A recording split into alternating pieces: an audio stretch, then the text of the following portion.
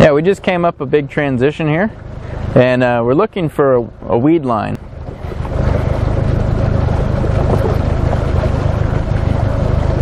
Point out what you're seeing on that screen.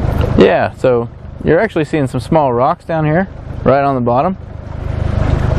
This information up here is actually turbulence from where we've previously passed over this route. So here we go. This is actually weeds on DownScan. So you can see the weeds are connected to the bottom, and what you want to look for is if fish are in there, you're looking for these dots that are right at the top and have a little bit of separation from the weeds.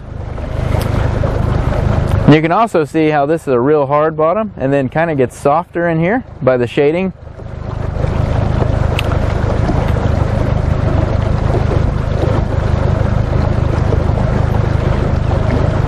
I think we can catch that one.